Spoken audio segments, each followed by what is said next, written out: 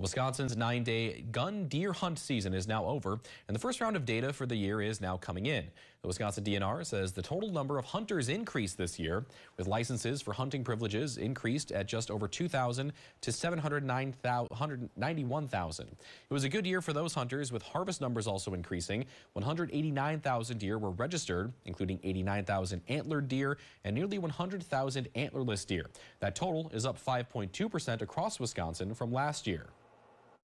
So given the late start of the gun season that we've been talking about up to this point, that's about really as good as I think we could have expected to have kind of held our harvest, similar to last year, and actually saw some increases in a few places.